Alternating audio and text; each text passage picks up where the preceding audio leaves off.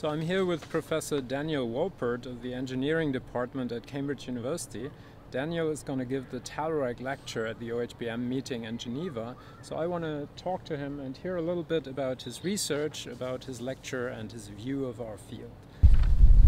So what's your lecture at OHBM in Geneva going to be about?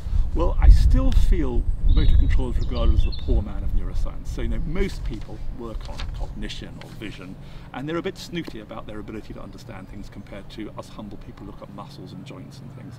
So the first thing I want to convince people is actually there are interesting questions of motor control. And I want to convince people that actually the only point to understand cognition and sensation and perception is to guide action. And so if we're getting the action part, you're forgetting why we're doing all this processing. So that's the first thing. But then I want to go through the different levels we've been working on to try and really explain the interesting new developments. Both at low-level sensory motor noise, I'll work on issues with normative models and Bayesian processing. We've done a lot of work at the learning level, how people learn structures of tasks or parameters at motor learning level. And finally, I really want to cover our more recent work trying to link decision-making and motor control together, how motor control affects decisions and decisions affect motor control.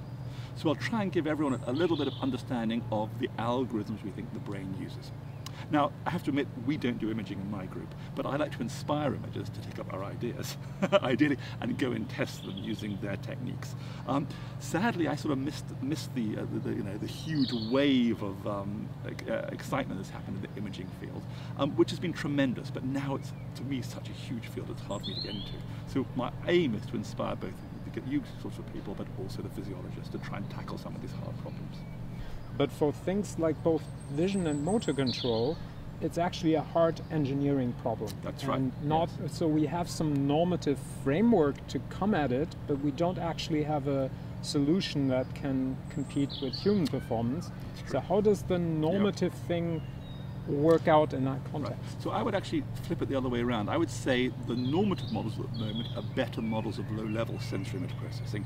At the moment, a big debate is whether normative models are good at the way humans reason, because we are very poor at high-level reasoning, but maybe we'll come back to that. So at the low level, it's true that the normative models tell you how you should do perception, might tell you how to do action, but the problems are they're intractable in principle. I mean, so although you can say you should do the Bayesian thing, actually doing the Bayesian thing is intractable from computers and probably intractable for the brain. So I think all the smart mind at the moment is asking what are the clever approximations the brain can take to solve these sorts of problems. And so the group which I'm head of is half machine learning and half motor control, half neuroscience.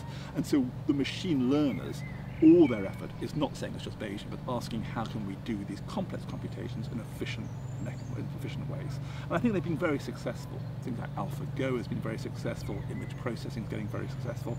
And so one of the frustrations in that field is the things which are successful are somewhat hacky. So deep belief nets work brilliantly, but they're not as elegant in our terms of the Bayesian processing. And the hope is at the end that the normative models will win out over these rather arbitrary neural network type mechanisms. But I think one of the problems of motor control is we don't really know what the brain has to solve to be dexterous.